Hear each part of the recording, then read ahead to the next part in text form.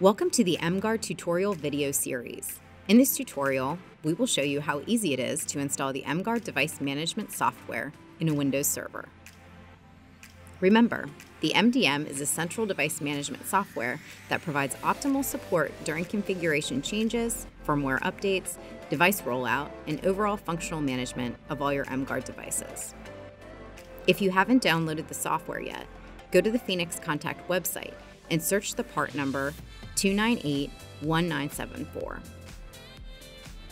On the product page, go to the Downloads tab and scroll to find the software link.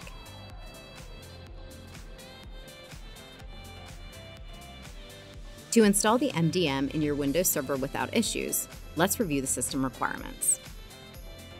After you've verified that you meet all the requirements, let's proceed with the installation.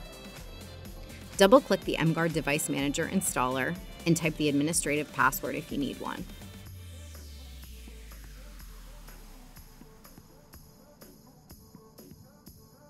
Follow the steps on the screen that ask you to accept the license agreement, where you would like the software package to be installed, and select any additional components.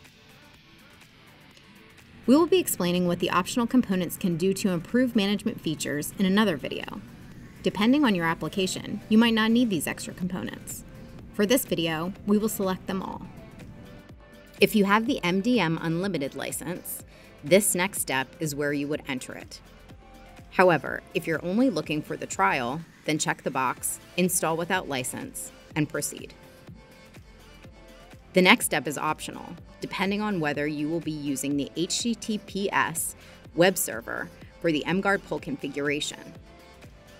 This step in the program creates a self-signed X.509 certificate and a matching private key to be used by the HTTPS web server.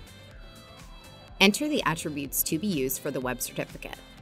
Access to the directory served by the web server can be optionally protected with the username and password. If you want this protection, enter a username and password. The following step is also optional and applies only if the MDM CA is installed. This installer program creates a CA certificate and a matching private key. Enter the attributes to be used for the certificate. The installer can optionally add shortcuts to the Start menu. If this is desired, select a folder and add the shortcuts. Click on the Install button. The MDM components will be installed on the system. The location served through the Apache web server will be reported. You can now open and use the mGuard Device Manager software from Phoenix Contact. Note, the initial password to log in is admin, all lowercase. For more information, visit phoenixcontact.com/mGuard.